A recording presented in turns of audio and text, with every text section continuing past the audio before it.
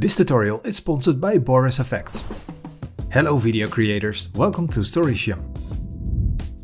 In today's tutorial we're going to recreate this logo reveal animation in Adobe Premiere Pro. I made this animation using the BorisFX Particle Illusion plugin. This Particle Illusion is part of the Continuum bundle. This is a huge collection of video editing assets and plugins for the real pros and is used in many big Hollywood productions.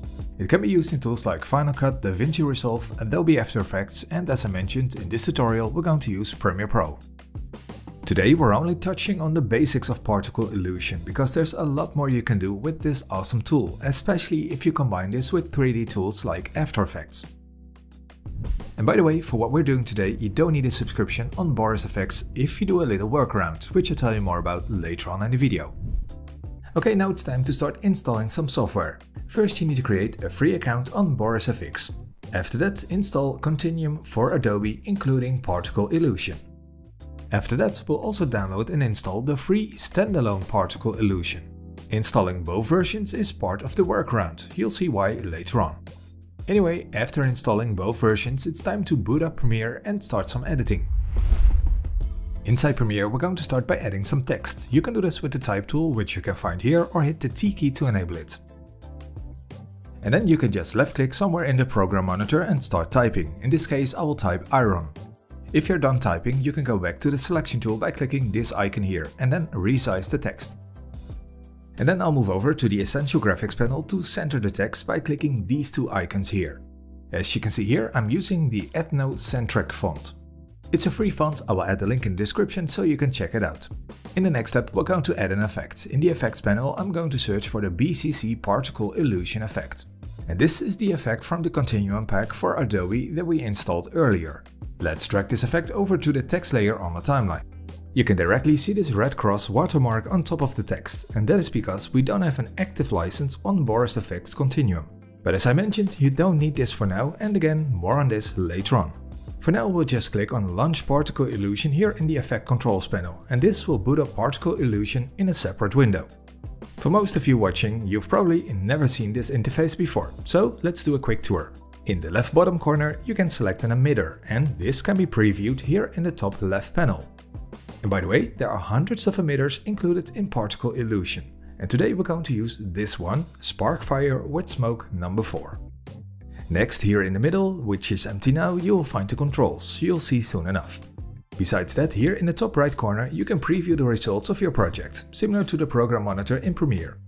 And by the way, to be able to see the text from Premiere, you need to set this option to composite over source video. And below that you can find the so-called notes view. This will give you a logical overview of your project items. And then on top here you've got a few buttons, but the only one that we're going to use for this tutorial is the deflector button.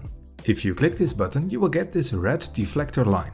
A reflector will interact with an emitter, just like with the sparks in this example. Now we're going to position a few of these deflectors on top of the text. We can now zoom in by using the scroll wheel on the mouse and then select the red dots of the deflector line to reposition it. And we're going to place this first deflector on top of the letter R. Okay, let's now add a few more deflectors, and we can do this by simply hitting the button on top again. You can now also see the deflectors that we added here in the notes view. I'm going to reposition these deflectors as well. And in this case we're going to add this on the rounded top of the letter O. And this means that we need to add some more deflector points. We can do this by holding the Alt or Command key on the Mac and then a left click on the line. And then if you've got enough points, you can start repositioning the deflector. I think that this feels somewhat similar to masking inside Premiere. Anyway, for the best results, take your time and do this as precise as possible. For the sake of this tutorial, I'm going to fast forward so you don't have to wait.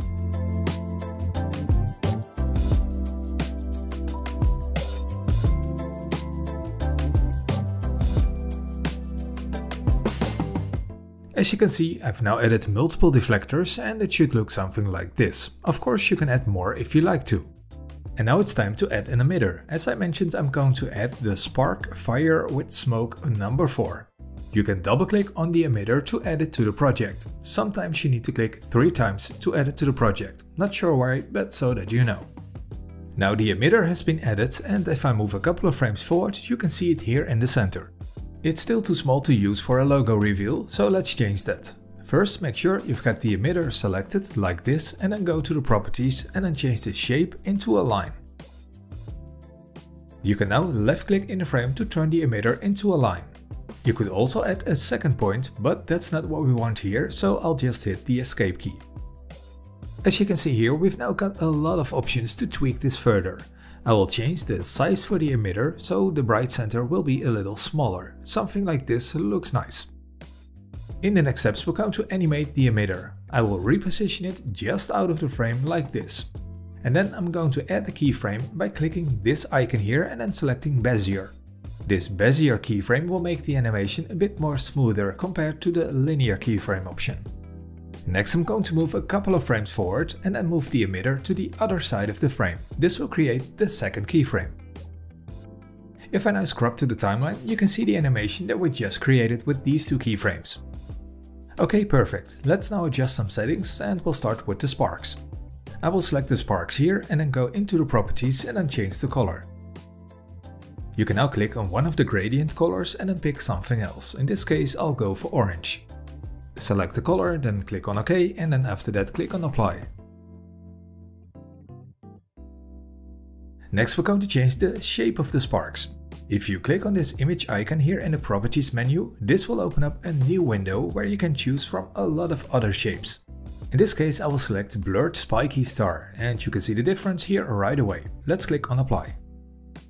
As you can see, these sparks are a little smaller, so let's increase the size here. It may take a few seconds to render, but here we've got the results. I also want the sparks to live long enough to hit the ground, so we're going to increase the live value. Let's set it to 15 first, so we can change this later on if needed. And then after rendering, you can see that a lot more sparks will make it to the ground here. If you want, you can change a lot more settings here, as you can see, but for now we'll just leave it to this. If I now scrub to the timeline, you can see that the sparks are reacting to the deflectors that we've added, and this looks very cool. But I also think that it might look even better if we add another deflector on the bottom as a floor for the sparks to land on. So let's click on the deflector button to add another one and then move this to the bottom like this. And then with the deflector selected, I'm going to head over to the properties and I'm going to increase the thickness. And then also maybe increase the bounce value to make the sparks jump a little higher. Let's hit spacebar to give this a playback, and as you can see, the sparks are now falling on the ground. However, I think that it might look even better if we increase the thickness a bit more. Something like this should be more than enough. Let's give it another playback, and now it looks perfect. I also wanted to show you that if you don't want to use all the parts of an emitter, you can simply delete a part by selecting them here in the notes view and then hit the delete key. Okay, there's one more thing that I want to adjust here, and that is the color of the smoke. I'm going to select this here, and then in the properties menu I'm going to pick a new color. In this case I'll go for something gray. Maybe you've already noticed that when you make a change, this is rendered directly, and this goes pretty fast as well. So if I now scrub forward, you can directly see the results of our adjustments. The smoke is gray and looks perfect. Okay, now we're done here in Particle Illusion. If you have an active subscription on BorisFX, then you can click Apply here and go back to Premiere. But in case you don't have an active subscription, then you need to do a little workaround, which I mentioned before. Let me show you how. You need to start by saving this project somewhere on your hard drive. You need to go to File and then select Save Project As. Then select a folder and give it a name and click Save. And now you can also click Apply here in the right bottom corner to close Particle Illusion. And after that, we're going to start up the free standalone version of Particle Illusion. Once this has started, we can head over to File and then select Open Project. Then select the project file that you just saved and click Open. As you can see here, the animation looks exactly the same. The only difference is the source text from Premiere is not visible. Because we've loaded the project in the free version, we can now export this without a watermark. To do this, you need to go to File, then select Render Project. In the export window, you can select an export directory and give the video a name. And then if you select the ProRes 422 preset, it will export the video with an alpha layer, which will make it transparent. And then you can simply click on Start Render, and then Particle Illusion will start exporting the video to the directory. And if the exporting is finished, you can close Particle Illusion and then go back to Premiere. Then inside Premiere, we've still got the title layer on the timeline. With this layer selected, we can head over to the Effect Controls panel and in there disable the Particle Illusion effect. We don't need this effect anymore because we've got the exported video here in this folder. We can now drag this video over to the timeline and place this on top of the title. And as you can see, the video is transparent and is a perfect fit with the title. In the next step, we're going to animate the reveal of the title. So make sure you've got the title layer selected, head over to the Effect Controls panel and click this pen tool icon. Then draw a mask in the program monitor, something like this. And if you finish the mask, go back to the Effect Controls panel and enable keyframes for mask path by clicking on this stopwatch icon here. After that, go a couple of frames back and then change the position of the mask. And now if I scrub to the timeline, you will see that the text gets revealed based on these two mask keyframes. Okay, that looks very nice. In the final steps, we're going to stylize it all a bit more. First, let's move these two layers up to make some space for the background texture. For this, I'm using this background steel texture image that I found on pixabay.com. It's a free one, I'll add the link in the description so you can check it out. As you can see, this is a nice high resolution image, so I'm going to scale it down first. And then because we've got some fire and sparks going on, it's nice to darken this background, and I'm going to do this inside the Telemetry color panel. First I'll lower the exposure and contrast, then lower the highlights and the whites and also desaturate the image.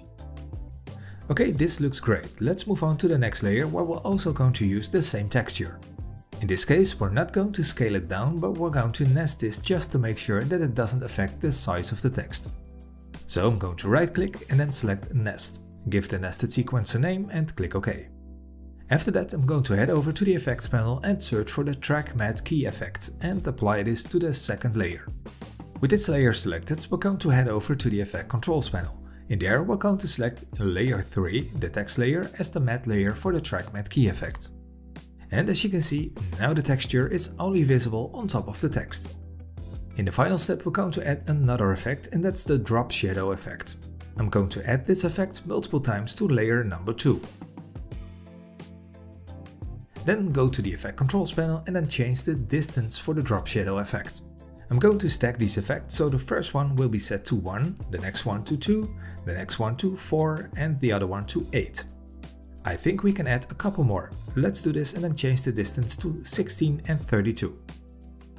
Yes, that looks great. Let's do a playback and see what we've created.